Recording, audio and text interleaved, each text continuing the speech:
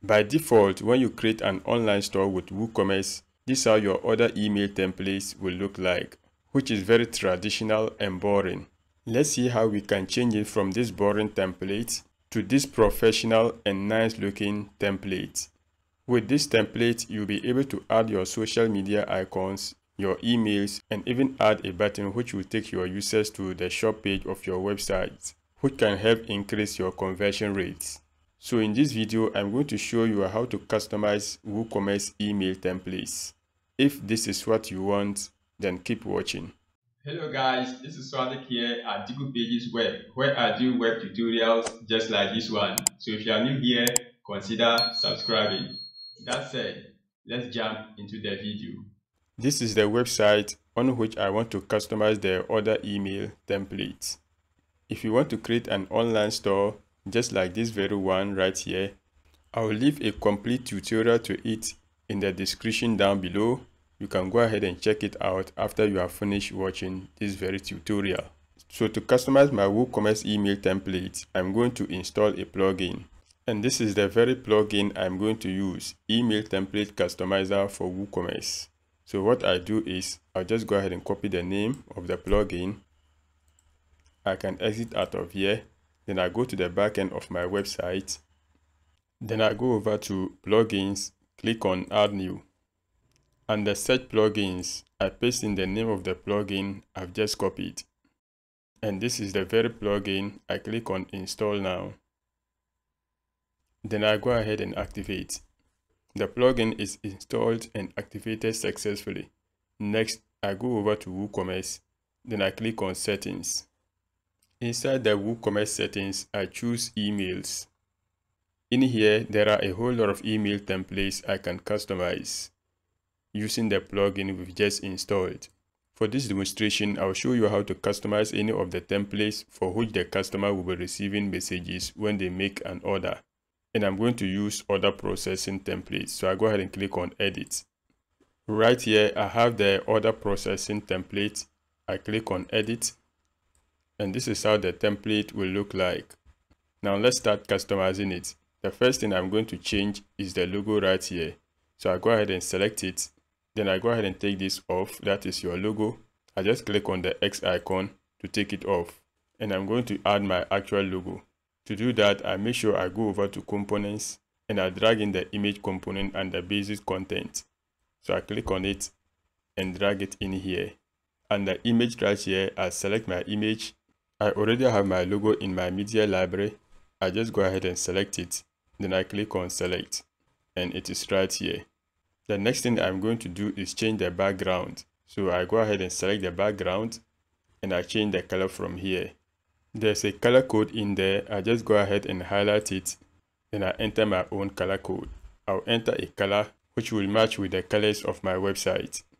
Next, I select this text.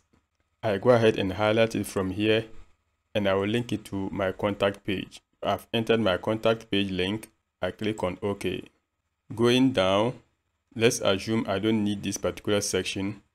What I do is I just hover on it and I click on this X icon to take it off. Similarly, you can go ahead and remove any section you don't want.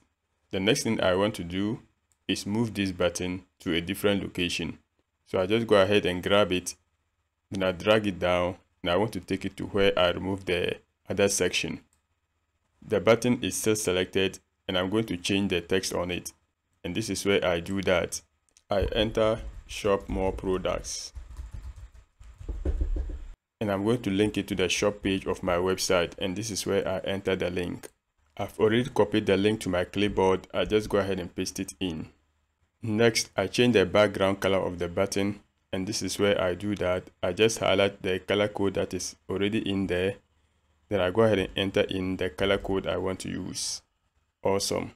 If you are finding value so far, please give this video a thumbs up. It does help me out so that the video will be suggested to more people on YouTube and also benefit more people. Alright, let's continue. Going down, I'm going to add my social links to the icons right here. I just select it. The first one I have is Facebook. And this way I enter the link.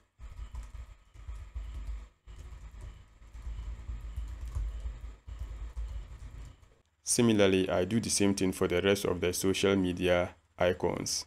You see that at the moment we have Facebook, Twitter, and Instagram.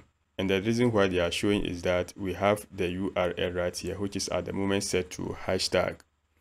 If I want to display YouTube, you see that the URL is empty. If I enter hashtag in here, you see the YouTube icon. I also have my email address here through which my customers can get in touch with me, and then a link to my privacy policy page as well as the help center, which we have already linked up right here to the contact page. So similarly, you can go ahead and link up the privacy policy page as well as the contact page. The last thing I'm going to do in here is change the background color of the footer. So I select it, and this way I change the color from, I just highlight it, then I enter in my own color. Perfect. All is set. I click on update. Now I can exit out of here by clicking on this left arrow, which will take me to the dashboard. And in here you have all the email templates you can change on your website. Now if I go to the front end of my website, I'll just visit the store. Then I add any of these products to the cart. Maybe I want to add 2. I can view the cart, proceed to checkout. Next, I fill in my billing details. I select my payment gateway. I accept the terms. Then I go ahead and place the order. Thank you, your order has been received. Now let's check the email the customer will receive.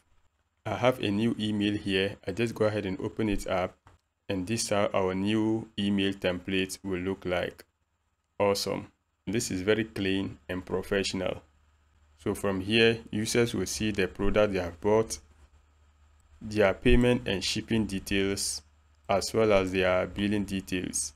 They can easily go ahead and click on this button, which will take them to the shop page of our website. And with this, you'll be able to increase your conversion rates. Now, if we come back to emails under WooCommerce settings, where I showed you how you can edit the order processing template. Similarly, you can go ahead and edit the rest of the templates we have right here, just by clicking on the pencil icon beside the particular one you want to customize. So that's it on how to customize your WooCommerce order template.